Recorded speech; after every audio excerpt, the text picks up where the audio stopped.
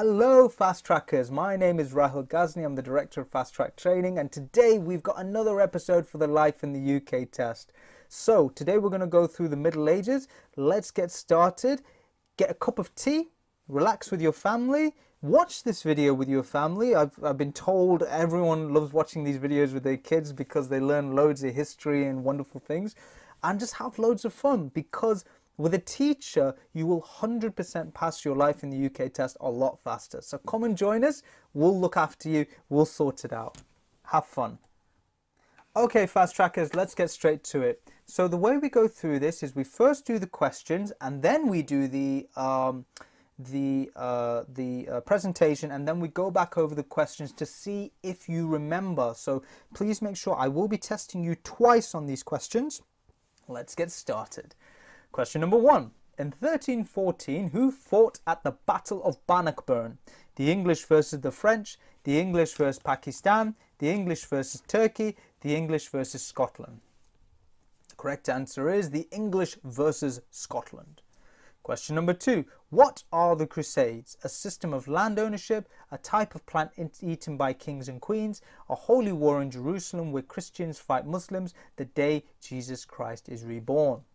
Correct answer is a holy war in Jerusalem where Christians fight Muslims. Question number 3. How long did the 100-Year War actually last? 99 years, 100 years, 101 years, or 116 years? The correct answer is 116 years. Very good. When was the Battle of Agincourt and who won? 1415 and the English won, 1415 and the French won, 1415 and the Scottish won, or 1415 and the Ottomans won? The correct answer is 1415 and the English won.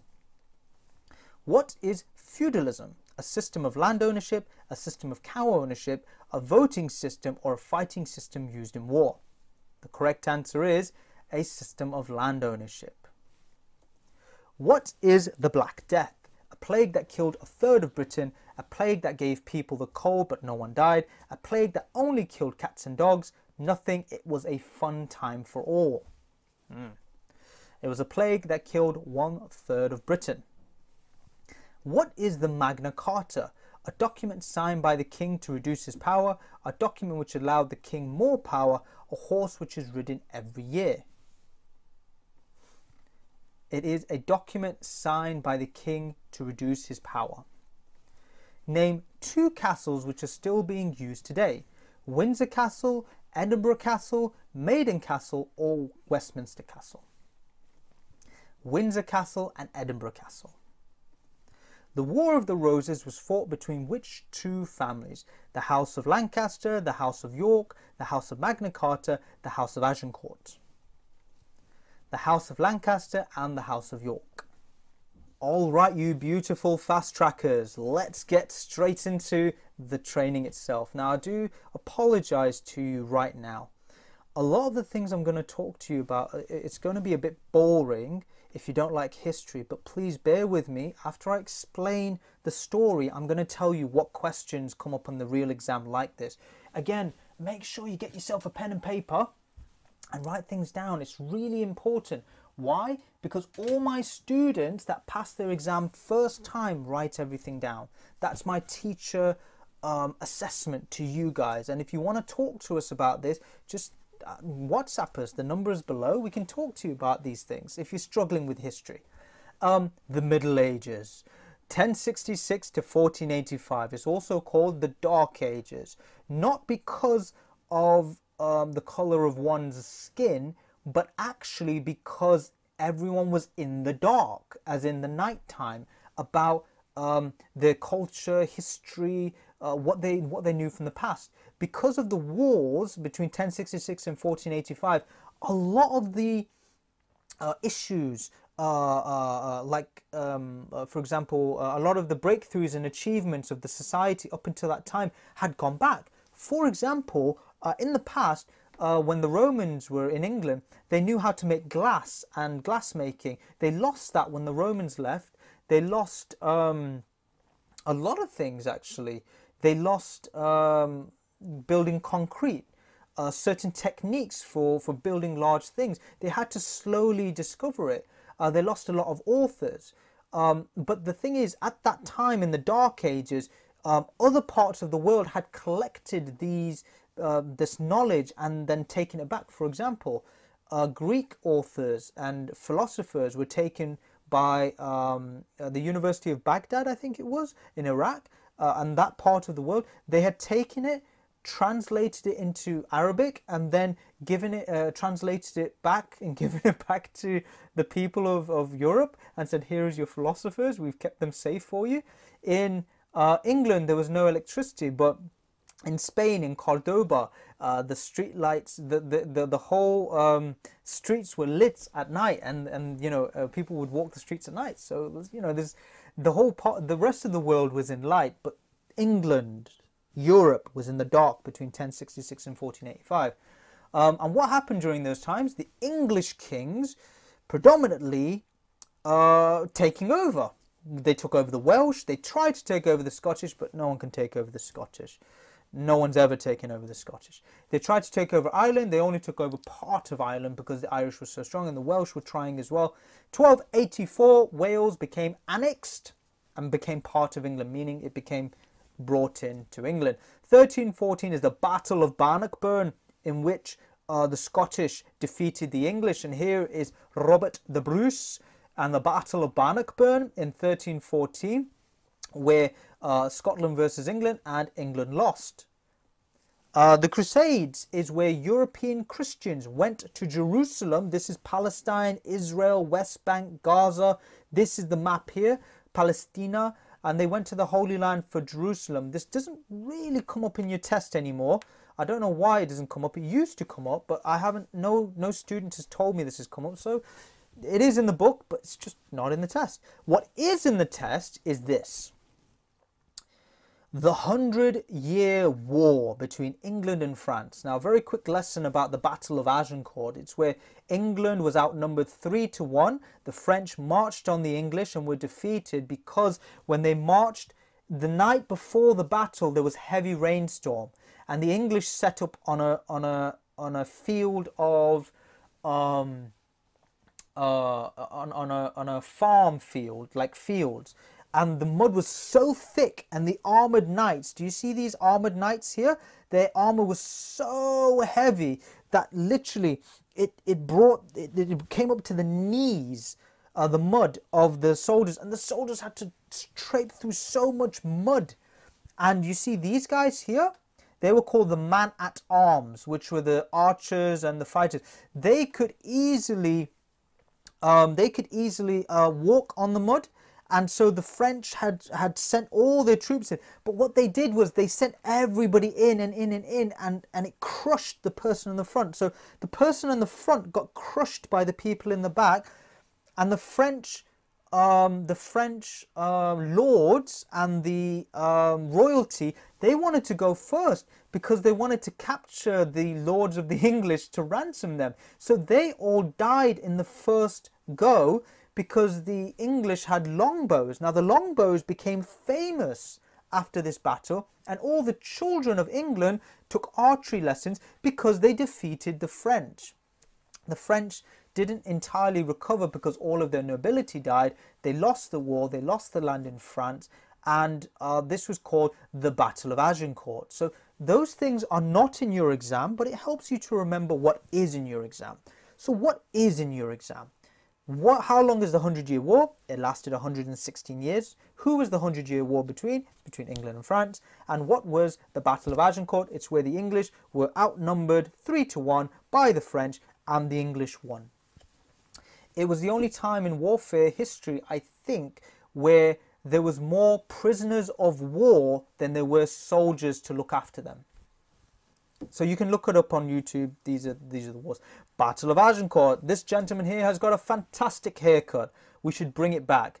If you can't get your hair cut at the moment because you can't go out, you should get a bowl, put it on your head, cut around it, call yourself King Henry V. Right. And fifth is a V. So V means fifth. England versus France. And England left France in the 1450s. Slightly after the Battle of Agincourt, the King of France had died. and then they had to leave the land in France. Okay, let's talk about feudalism. What is feudalism? Feudalism is a system of land ownership where the king sits at the top, you have the lords and the ladies, the knights, and then you have the peasants and the servants. So it goes like a triangle. So at the top you have the king, and at the bottom you have the servants. The servants grow the food, they work for the lords are the landowners, and the lords give the food and the money back to the king. So it goes up the cycle. A bit like nowadays, you work a job, you then get your money, you pay your taxes to the government, and it works like that. It's like that. So you work a job, you pay your taxes to the government, same thing. In your exam, what will be the question? The question will be, what is feudalism? Feudalism is a system of land ownership. All right, 1348, the Black Death. Very similar to coronavirus, but at the time it killed a third of Great Britain and a third of Europe.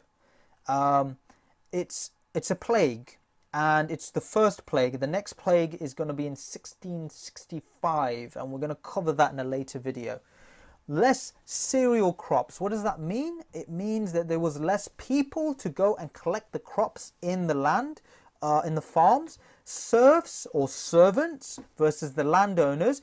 What happened with the servants is that they demanded more wages from the landowners. Why? Because the landowners didn't have enough people to go into the field because they had all died. So how did the conversation go? It went like this. Serf goes to landowner, "Oi mate," or "Oi lord, your lordship, I need more money." We're going to do some voices on these. "Your lordship, it seems as though everyone in the field has died, and I am the only peasant left." And the lord,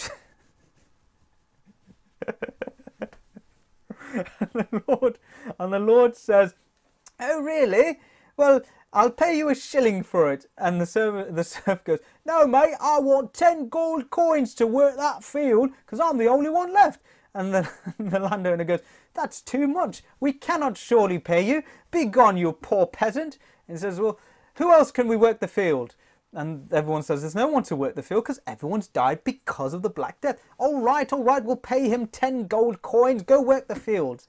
So, "Well, thank you, lordship. I'll use this money on my children's education." Right, so basically what you've got now is you've got these peasants who've got money. Now, when you have money in English society, you can pay for more expensive things. You can actually buy your way into middle class, or what we call labouring class into middle class. Middle class is now poor people with money. Now, what these middle class people do is they get their kids to go into education. They call them nouveau riche, new money, things like that. But what's happened is the plague has destroyed a lot of the middle class, and now other people are filling the class up. So you have the middle class. The middle class is full of poor people who have worked hard, who have money, and they now can afford to take their children to become doctors, engineers, and architects. Another example of the development from labouring class into middle class is, let's say, a blacksmith or a shoe tailor or shoesmith. If in a village there are 3 people who fix shoes and 2 of them die and 1 person is left, he gets to raise his prices up. So when someone comes to fix a shoe, he says, "I've got loads of back orders. If you want me to do it for you, I can do it and charge 3 gold pieces instead of 1 gold piece." And they'll say, "That's a lot of money." And says, "Yeah, well, everyone's dead and I'm the only one that can do it. So if you want it being done, I'm raising my prices. I'm the only person around. I'll raise my prices." That's how the middle class was developed. So in your exam, there'll be probably just one question. What is the Black Death? It was a plague that killed many, many people. What happened during the Black Death? Development of the middle class because of the poor becoming rich. Serfs versus landowners because, "All right, mate, I need more money." That sort of discussions. And there was less crops because people couldn't physically get to the field to till the crops. Just like in coronavirus, there's a lot of people who can't get to the potatoes and the potatoes are rotting in the field, that type of thing. Alrighty then, let's go on to 1215, King John. Who here has heard of Robin Hood? I think some of you may have heard of Robin Hood. Robin Hood is from Nottingham. the Sheriff of Nottingham, King John, the Magna Carta, 1215. This was all at the same time. King John raised the taxes so that he could get more money to raise a ransom for his brother who is held captive on his way back from the Crusades, King Richard III. Now, Magna Carta is called the Great Charter because it reduces the power of the king and increases the power of the nobles. Imagine you are a noble. You are like Lord Anthony or Baroness Elizabeth, or what's a really popular name my students use a lot? You are Baroness Salma or Lord Mohammed. I don't know. I'm just trying to give a really general name everyone uses. Let's say that's your Patience. Let's say you are Lord, you are Baroness Patience, and you are Lord Thanks God, for example. These are your names. And you own land. And I'm the king. And I come to you and I say, Lord Thanks God, you've done a very good job. Well done. You've turned over 100 gold coins. I'm taking 90 of the gold coins away from you. How would you feel? Yeah, that's what I thought. You'd feel pretty ticked off, right? Because you've just made 100 gold coins, you've given 90 to the king. So the king needed that money to go and spend it on the things that he needed to spend on. He was just taking taxes. The lords all got together and the baronesses all got together and they said, we're going to make a document to reduce the power of the kings. Otherwise, we're going to kill the king. And this is really important because the king is the connection with God. At the time, at the time, the king or the Raja or the Badshah was the connection with the Rabb, with God. So the king was the connection with God. That's the connection we're making here. So that's the Magna Carta or the Great Charter, Latin for Great Charter. Right, this is a really important picture. Let's slow down. Let's slow it down and let's talk about this picture. This is the House of Lords and the House of Commons. It's inside this building. This is the Parliament building. Now, these two questions comes up. I think I've got about 8 questions for you, so get your pen and paper ready. The first question is, where is Queen Boudica's statue? And if you don't know who Queen Boudica is, go back to the first video and watch that one. Watch lesson number 1. This is lesson number 2, and I talk about Queen Boudica in the first video. This is Queen Boudica's statue. This is Westminster Bridge, and this is the House of Lords and the House of Commons. Inside the House of Lords and the House of Commons, you have the Parliament. So the House of Lords is where the Queen's friends are, and the House of Commons is us. We are the common people. We vote for members of Parliament. They go in there. So the question is, where is Queen Boudica's statue? It's on Westminster Bridge. Where is Westminster Bridge? It's outside of the Parliament building, House of Lords, House of Commons. Where is the Parliament building? Where is Big Ben? Big Ben is outside the House of Lords and the House of Commons. What is Big Ben being renamed to? It is now called Queen Elizabeth Tower. So yes, it has had a sex change. One of my students said that to me. I couldn't stop laughing. Big Ben is now Big Elizabeth. Sorry, Big Ben is now Elizabeth Tower. So it's now, it used to be a man's name. Now it's a woman's name. Yeah, it's all right. We're living in modern times. So actually, it was renamed during the 2012 Queen's Jubilee, the Diamond Jubilee, in honor of the Queen. So it was called Big Ben, and in 2012 they renamed it to Queen Elizabeth, and a lot of people were like, I don't like that name, it should be always called Big Ben, and everyone else said, you know, it's in honor of the Queen, so we should call it Queen Elizabeth, and a lot of other people said, we don't really care what the tower is named, we just want to see if the time is correct. So it's your choice. Leave a comment below if you think it should be called Queen Elizabeth Tower or Big Ben Tower, if it's okay for the tower to have a sex change, or if even a sex change is needed. Okay, right.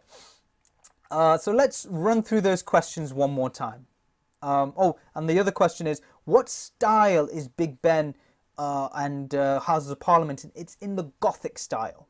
So let's go through the questions. What statue Where is Queen Boudica's statue located? It's located on Westminster Bridge. Where is Westminster Bridge? It's outside of the Houses of Parliament. Where are the Houses of Parliament? It's on Westminster Bridge. Where is Big Ben or Queen Elizabeth Tower? Queen Elizabeth Tower is outside of Houses of Parliament on Westminster Bridge. What is inside the Houses of Parliament? The Houses of Parliament has the House of Lords and the House of Commons.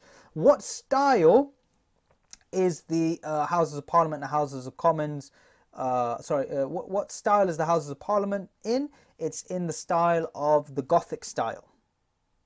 Wow, it's a lot of questions there, guys. I think there's two more.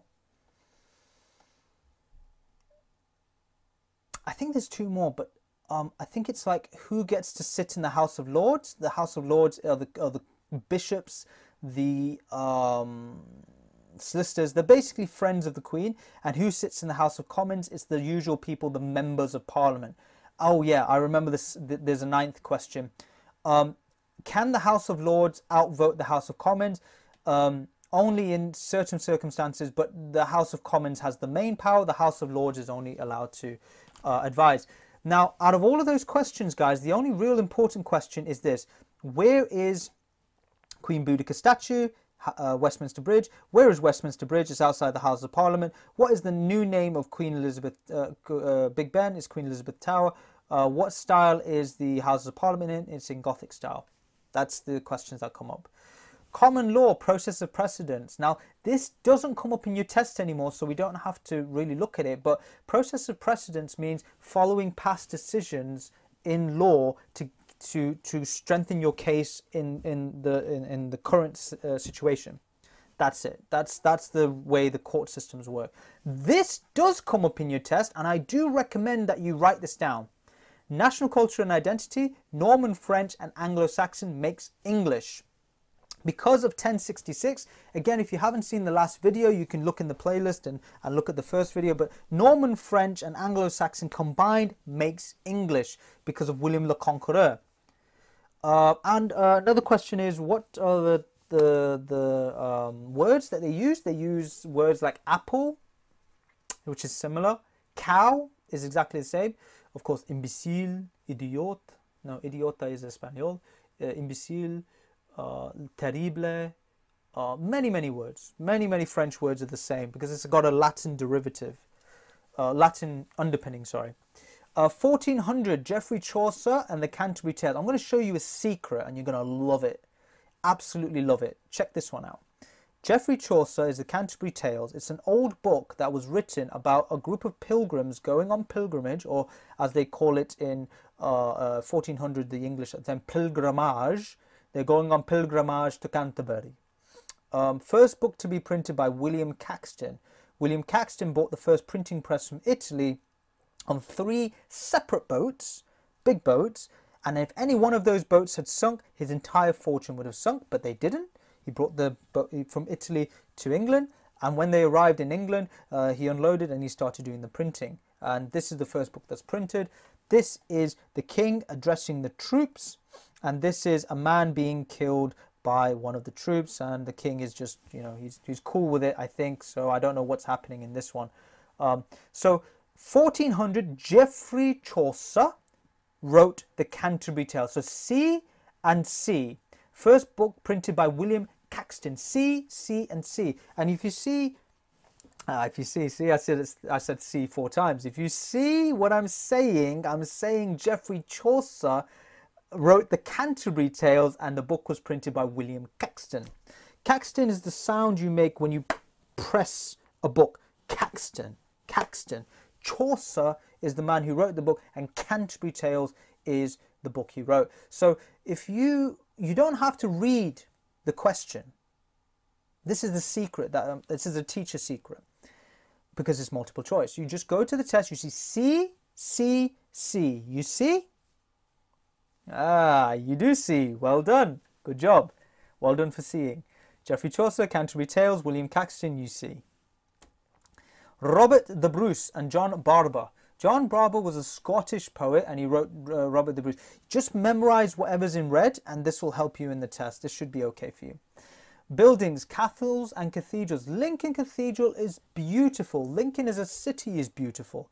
People may go to Lincoln Cathedral. It's a fantastic place. Look how small these people are. Look how big this cathedral is. And look how weird this guy looks. I don't know anything about this guy, but this is a huge cathedral. Now, in your exam, the castles and cathedrals, especially Lincoln Cathedral, comes in your test, as well as other important buildings such as York Minster, stained glass windows, Edinburgh Castle in Scotland, Windsor Castle, London, the Queen's family home, wool traded with France, Germany, Italy, and Holland. And 1455 is, oh, sorry, I kind of rushed that one there. Wool was traded with France, Germany, and Holland. That was the main export of the United Kingdom, or England. It wasn't called the United Kingdom at the time, it was just England. Now it's Australia. Australia does the wool of the wool. Now I'm going to tell you about the War of the Roses. This is going to be great. A lot of people ask me about the War of the Roses, House of Lancaster, House of Commons, House of Parliament, House of York, House of Lords. They get confused. Here's the simple way of remembering this. This is a gulab. This is a rose. This is the jung of the gulab. This is a rose. The red rose is the House of Lancaster with Henry Tudor. The white rose is the House of York, King Richard III. They're two different families that want to become king. The Battle of Bosworth Field, which is close to Leicester, King Richard III was killed. The House of Tudor, and then King Henry the 5, 6, 7, and just to help you guys with Roman numerals, you have here 5, 6, 7. So Henry the 7th. This is the white rose that they put inside the red rose. If you take these two Roman numerals and you put them before, it becomes, like, let's say we put a 1 before the 5, it becomes 4. But this is 5, 6, 7. King Richard III is killed, the House of Tudor, and he becomes King Henry the 5, 6, 7th. He then marries the niece of the king he killed and combined the white rose inside the red rose. Why is this important? Because he combined the families together. In certain cultures, marriage is a combination of families joining together, not just individuals. In modern times, it's just individuals and they leave the family out. In these times, it's a political marriage. The political marriage is between one family that was fighting and another family, and they basically said, right, I'm in charge now, she's my wife, if you cause any anky-panky, I'm going to hurt her, and you guys are going to stay in line, and our children are going to carry on the line of our family. I think they call it they call it the plantain line.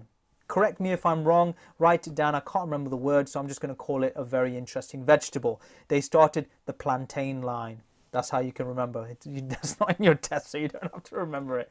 Right, ladies and gentlemen, we have covered today wars, parliament, land ownership, Black Death, English language and culture, and the War of the Roses with the House of Tudor. I want to give a round of applause to you guys for going through it. It's rather boring history, but you did it and you've covered the main questions. So let's test you. Let's see how much you remembered. Right, question number 1. Let's do it together. Let's slow down. So everybody get ready. Sit up in your seat. Concentrate. This is like the real test. Question 1. In 1314, who fought at the Battle of Bannockburn? A, the English versus the French. B, the English versus Pakistan. C, the English versus Turkey. Or D, the English versus Scotland. Can anyone have a guess as to what it might be? You guys got it right. The Battle of Bannockburn was between the English and the Scottish. Remember, if you want to remember this properly, you can read the question in Scottish and see if it makes sense. For example, in 1314, who fought at the Battle of Bannockburn? It was the English versus Scotland. And it becomes a lot easier when you say it in Scottish accent. If you want to try, it's pretty fun. Question number 2. What are the Crusades? A system of land ownership, a type of plant eaten by kings and queens, a holy war in Jerusalem where Christians fight Muslims, or the day Jesus Christ is reborn? The correct answer is a holy war in Jerusalem where Christians fight Muslims. Palestine, Jerusalem, those places. Gaza, West Bank, the Strip. How long did the 100-Year War actually last? 99 years, 100 years, 101 years, or 116 years? Ah, I can tell you guys have got it. Well done. Good job. Well done. 116 years. Question number 4. When was the Battle of Agincourt and who won? 1415 and the English won, 1415 and the French won, 1415 and the Scottish won, or 1415 and the Ottomans won? The correct answer is 1415 and the English won. Why? Because the French were greedy to get prisoners of war. They didn't realize that the night before the mud was so thick that when they walked in the mud, the knights' knees, the mud came up to the knees, just too difficult to climb through, and they crushed their troops in the front by keep sending troops from the back. They were outnumbering 3-1 and they got everything wrong. Everything. What is feudalism? A system of land ownership, a system of cow ownership, a voting system, or a fighting system used in war? The correct answer is, it is a system of land ownership where you pay taxes to the top and the feudalistic system at the bottom. Everyone's making the fields, they're getting the food and they're giving it to the lords are giving it to the king and queen. What is the Black Death? A plague that killed a third of Britain, a plague that gave people the cold but no one died, a plague that killed only cats and dogs, nothing, it was a fun time for all. It was a plague that killed 1/3 of Britain. That's right. Question number 7. What is the Magna Carta? A document signed by the king to reduce his power, a document which allowed the king more power, a horse which is ridden every year. Correct answer is, it is a document to reduce the power of the king. Very good. Name 2 castles which are still being used today. Windsor Castle, Edinburgh Castle, Maiden Castle, or Westminster Castle. The correct answer is Windsor Castle and Edinburgh Castle. Very good. Well done. The War of the Roses was fought between which 2 families? The House of Lancaster, the House of York, the House of Magna Carta, the House of Agincourt. The correct answer is the House of Lancaster and the House of York. Very good. Alright guys, well done. I'm very, very impressed with you today. You have gotten through all of the Life in the UK test questions plus the history. So you now realise how easy it can be if someone explains it to you. And that's the key thing about this training. It's about a teacher who's done it before telling you how to do it. We're coaching you, we're tutoring you, we're showing you what to do so you don't waste time. You just go for it straight away. Now the reason for me why that was very easy is there's 2 reasons. The first is when I was a child, when I was a wee child, my teachers at school taught me about the Life in the UK, not Life in the UK, they taught me about the history of the wars and Agincourt and 100 Year War, all these things I was taught by my teacher. And the second thing is, we've been teaching this for so many years, and so we know this. We've taught so many students to pass, and we've shown them in our you know, in a friendly way, in a nice way, not in a bad way or a difficult way. We've shown them how to pass very easily. The 2 main things is this: if you have a teacher, this is the secret. I'm going to teach you one more secret. You don't need to learn these things for the rest of your life. In fact, you probably know more than an English person who's grown up here because you've studied it as an adult.